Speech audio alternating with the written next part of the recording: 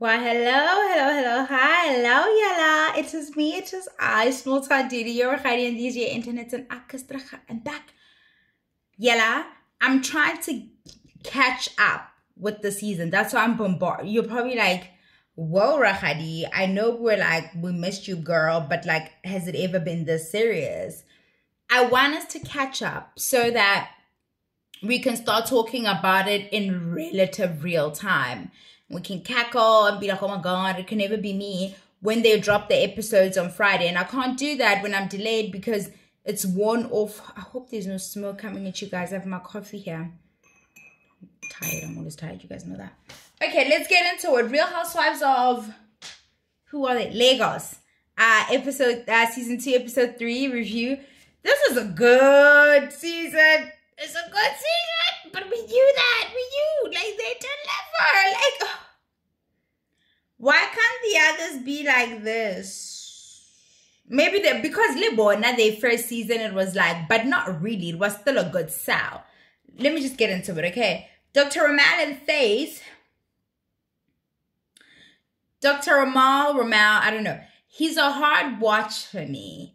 I don't want to be like a hating ass bitch, even though like that's kind of my thing. I don't want to be always, but he's making it hard. He's such a hard sell. He's at rehearsals for what? For what? Do you know what? He's hosting a Botox party and he's rehearsing.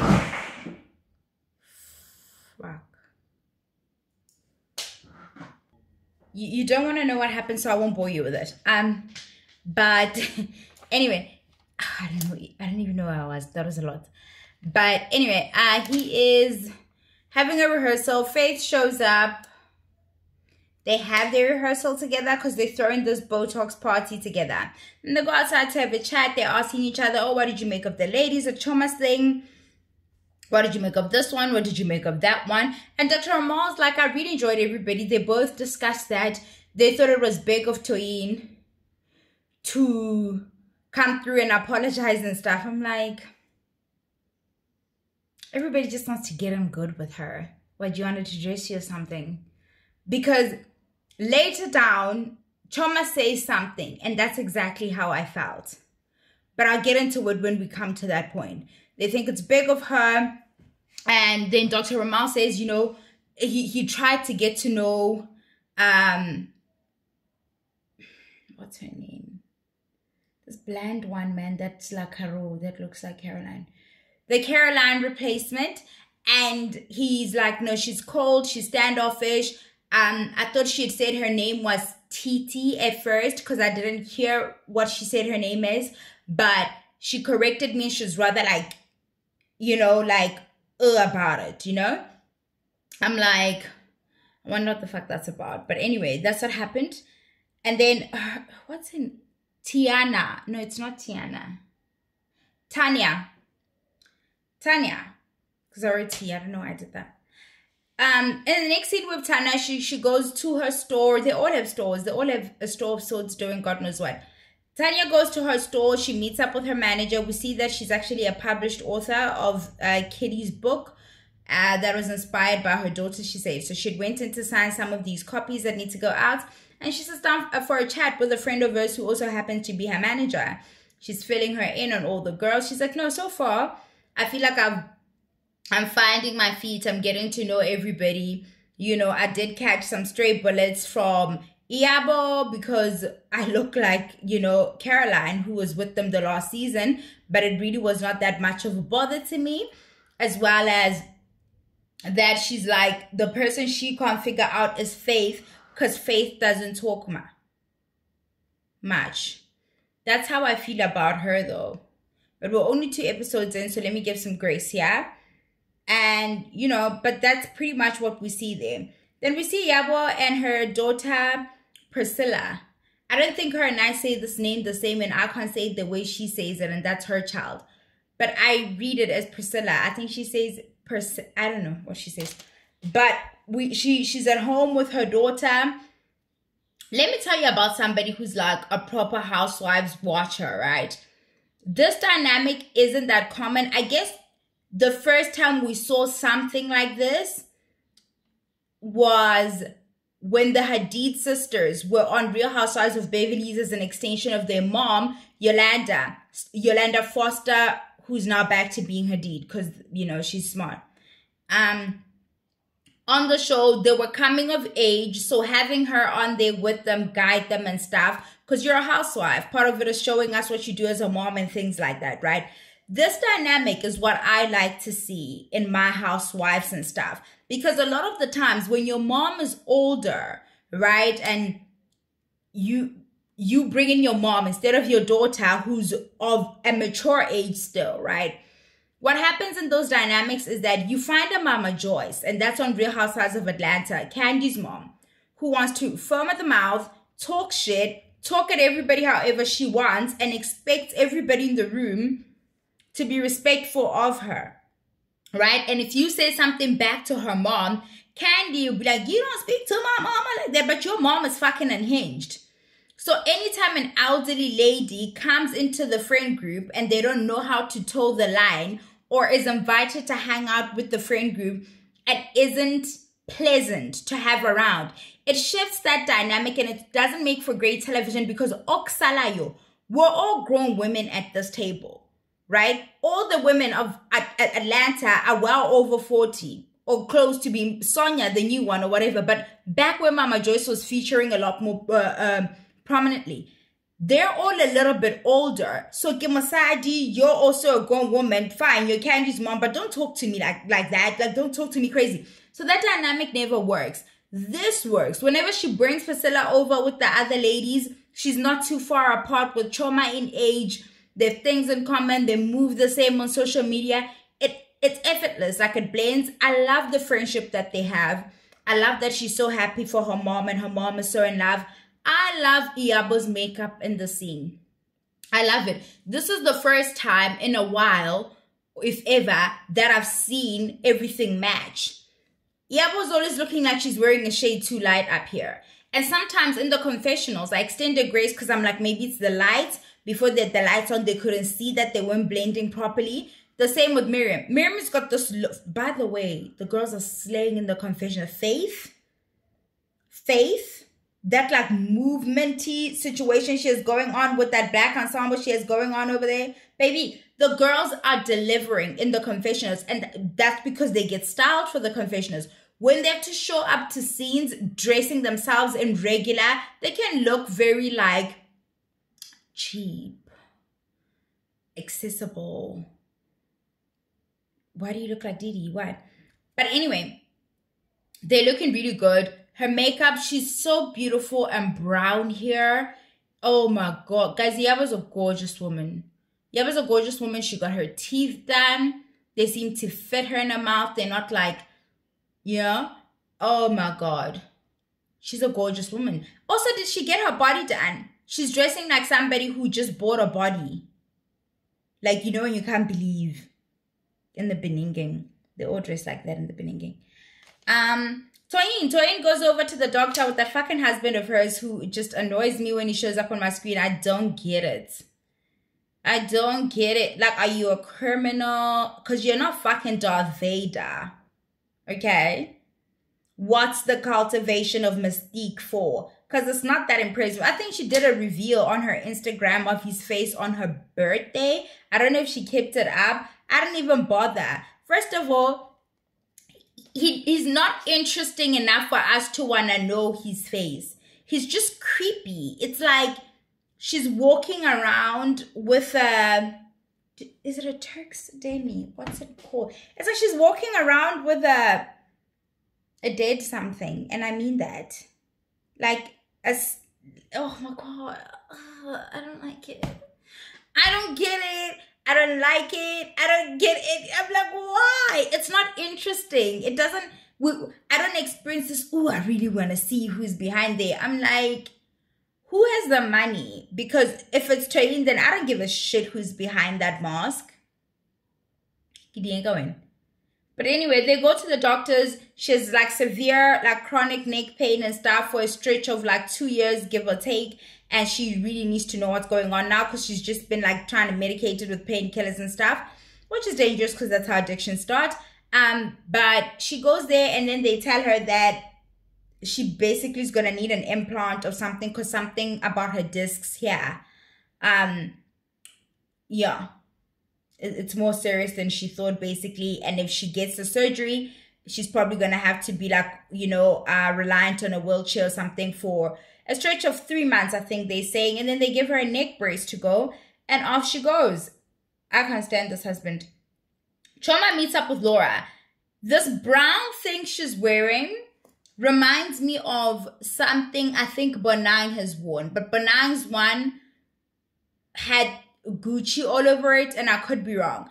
But another housewife has worn something like this. And I think it was Giselle Bryant of Real Housewives of Potomac. Except hers didn't look nice. Choma looks nice. Also, we never know what the weather is in Lagos. Have you guys realized? Like, if we had to go off what the girls are wearing, whose outfit are we going to run with to determine what the weather is? Because she shows up looking very, like, autumn, right? Very wintered out. She's there for a bit. She's there to meet up with Laura. Laura's running late. Laura comes through in a Jean Bogart dress. And guys,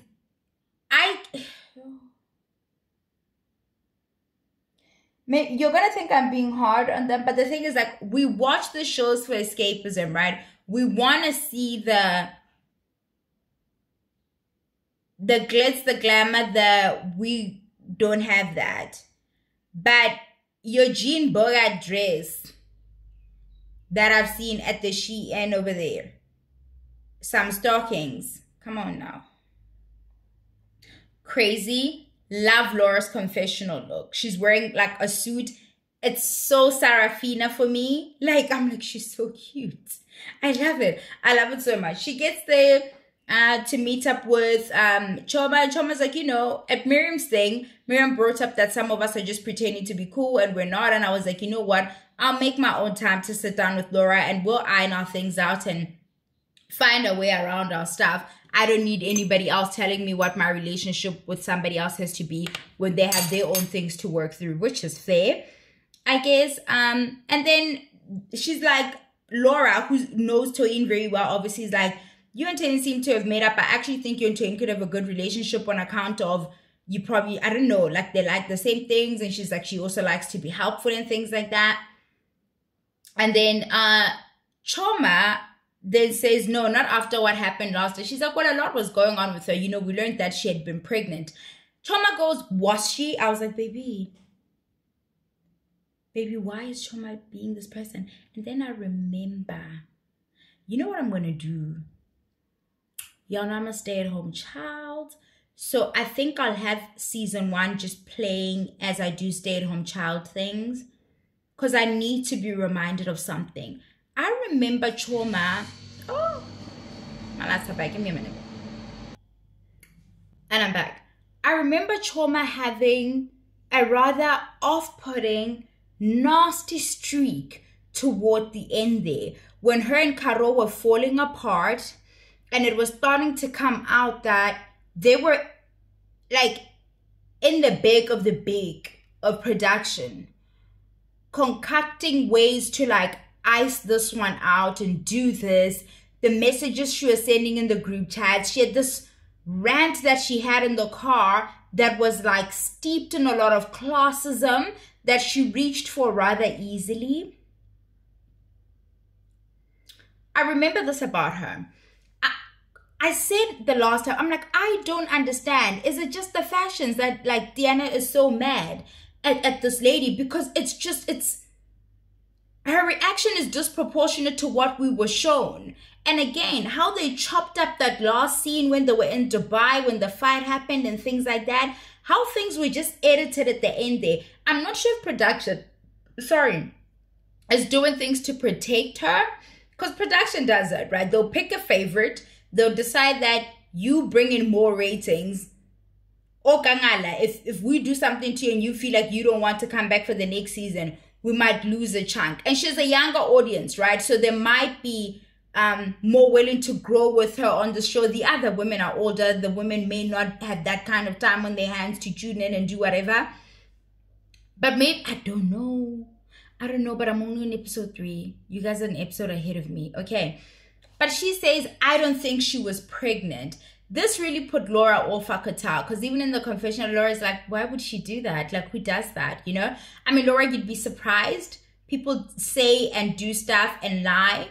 Tiana's suggesting that Choma lied about her, which would, I mean, but then why apologize? As Toyin, why apologize then to her, right?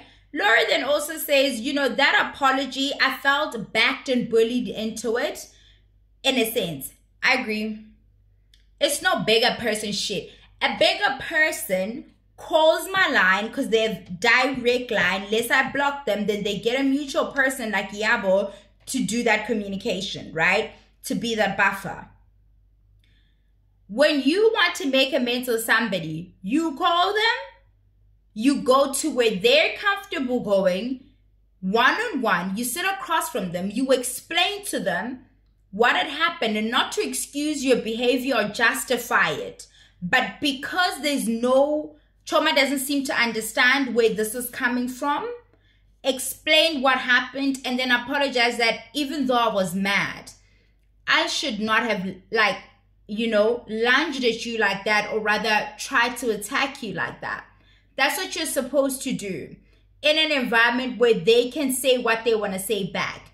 This shit that Toyin did and was encouraged to do by Iyabo, just showing up to the event, that's almost you creating a moment or making sure that she's not going to say no. In the same way that your no good boyfriends like to propose to you in public when you guys have never discussed this thing, right? Trying to pressure you to say yes because saying no would embarrass him, right? Why doesn't he do it at home, right? The guys who propose to you at your day of graduation. Say no, bitch. Say no. Why? Why you couldn't do this or that? Like, men really think there's something special. I fucking hate the grad proposals. I fucking hate them. And the next scene with Miriam meeting up with Toyin, and then Faith is going to show up later, but they're sitting and they're chatting. And she's like, okay, you and Choma seem to be making amends and blah, blah, blah. And she says, I don't think Choma knows why I'm mad. And nobody knows. No, and you know we don't know. How are you letting this narrative run that you're just this hating ass fashion girl who wants to be the only fashion girl? Like, Faith shows up.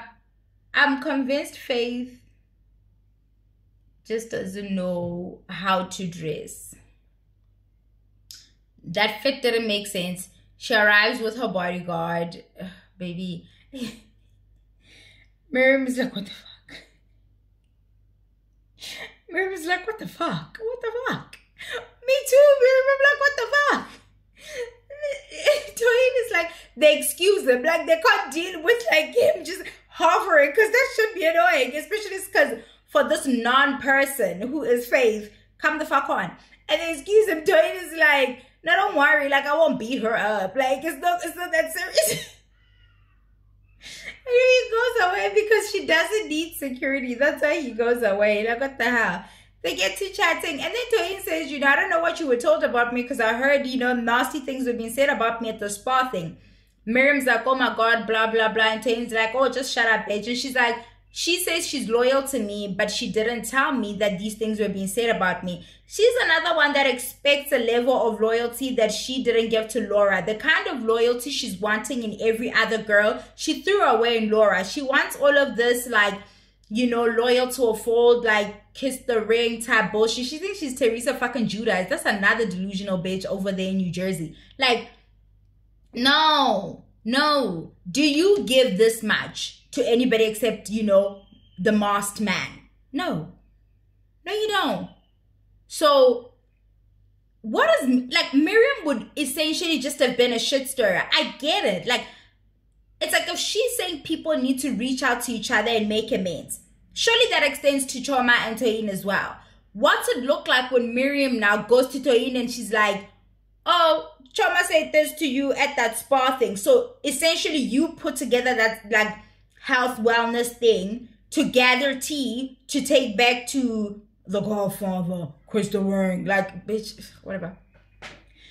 They get to talking about, you know, Faith, where she's coming from. She's married to some man whom she still speaks very highly of. It reminds me of Caroline.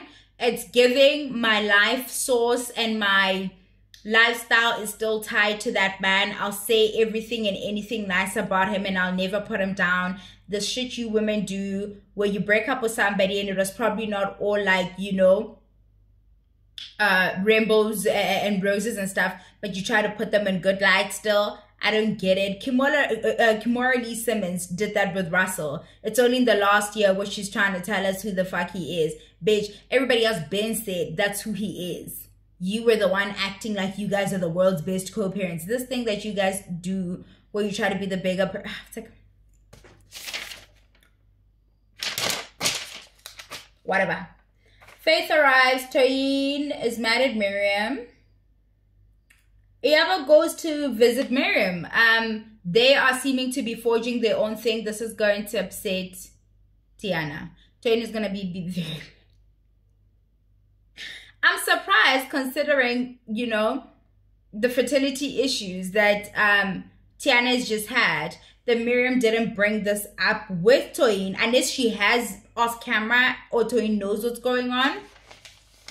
But she invites Miriam over. She has a cousin over. It seems to be like a Sunday night where she hosts people. She seems to be a very good host, actually. Iyabo says that. And they sit down and they have a chat, and she's chatting to her cousin who recently welcomed twins by surrogacy because she struggled for 8 years to conceive and she just went that option, which is not a very common thing in our cultures across the board. I remember Candy, again back to Atlanta, her youngest was also by way of surrogacy because her pregnancy before that, because she's also a woman of a particular age, right? She had Riley when she was much younger, raised her, met Todd when Riley was already like this like grown teenager.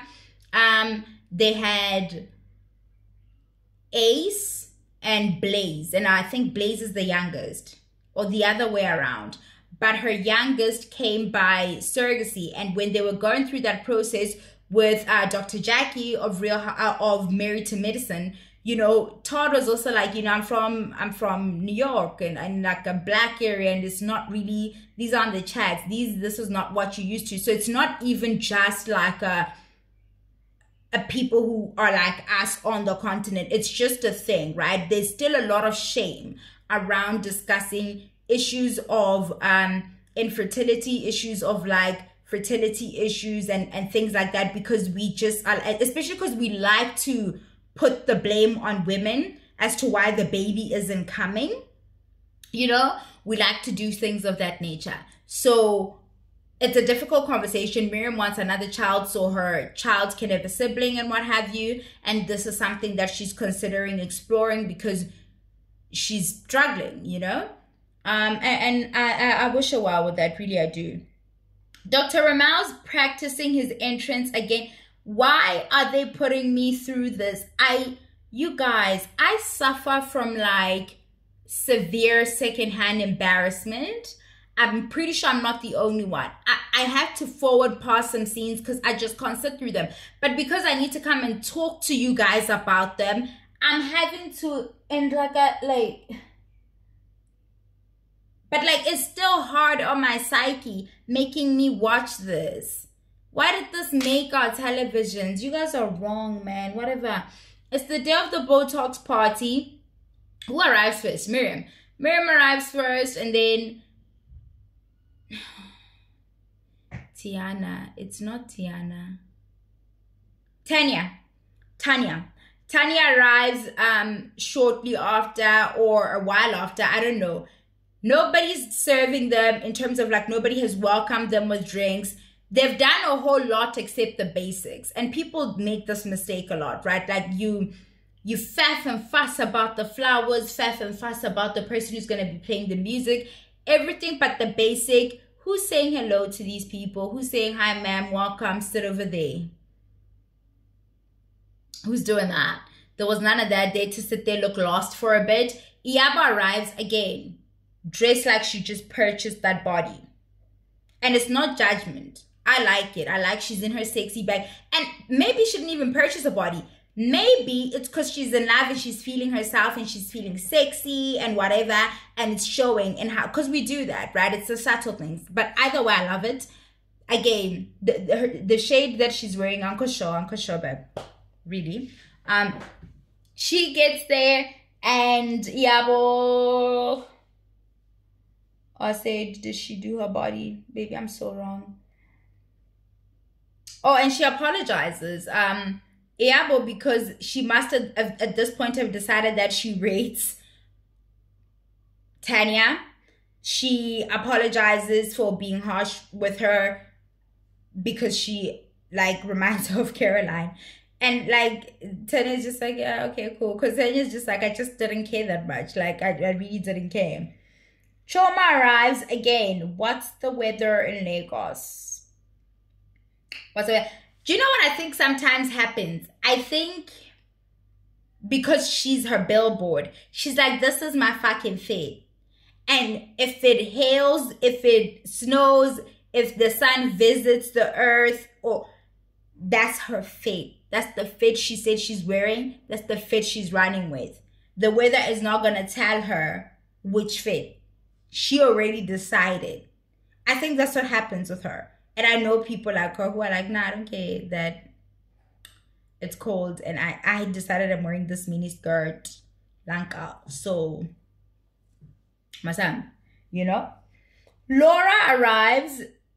We barely see much of what she's wearing, but I can tell it's a lot of dress. It's like it's a gown. Toyin also arrives in a lot of dress, you know. Everybody's sitting where, at this point, I'm seeing glasses around, so I'm guessing they started serving them at some point. They're waiting. 3 hours later, everybody's like, where's Faith, where's Faith? This tardiness is so disgusting and uncultured to me. I can't deal with it. Faith again.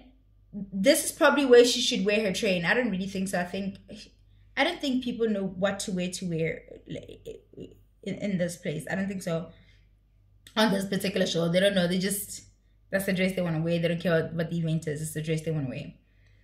She arrives with her mom, and everybody's like, the only reason I'm not dragging her and telling her shit just because she's here with her mom, and I need to respect that. And that's that shit I was telling you about. Now we didn't get good television.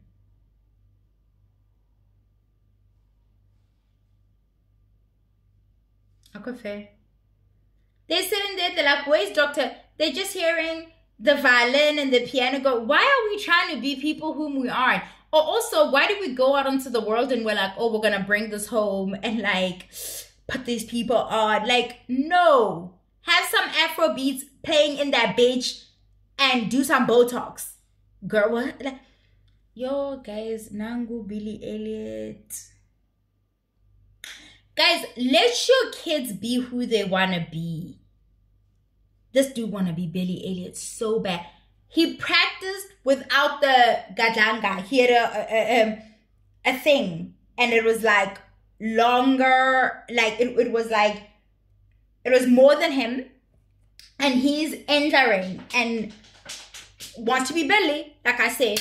And it's not landing. None of it is landing. It's all, I have to watch it so I can come tell you guys what happened. He's like stepping on his thing that, oh, Jesus. But my dude thinks he killed it. So that's all that. Let your kids be who they want to be so we don't end up here. If your kid says, this is what I want to do, don't tell him to go be a doctor and do Botox, because he's going to want to do Botox and be a theater kid at the same time. It's like, bitch, this is not Glee. You said we're doing Botox. What is this? Right? He does that, and then he does another awkward cha-cha-cha with Faith that they practice, baby. I'm like, yeah, ne. I do want his confidence, though. I think he should bottle that. Yeah. Yeah. Or himself. Would be the same package. But anyway, does the demonstration of the Botox thing, does some educational stuff around Botox that the ladies seem to appreciate. Laura offers herself up as a guinea pig because I think she's done it before. She says all the other ladies claim that they've never had to do Botox. Okay, girl. Anyway, she gets her shots and stuff, and that's pretty much it. I can't remember anything crazy really happening. The ladies dance, they have a good time. Dr. Amal takes credit for everything, says Faith was only responsible for that little dance they did.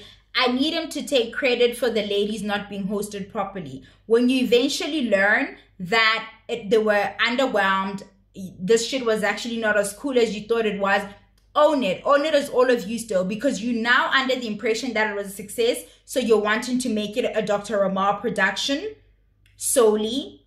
Own it. Like, once you learn that it was actually cringe and we were all like, what the fuck? Own the cringe. Own the you not being a good host as well. All right. Mwah.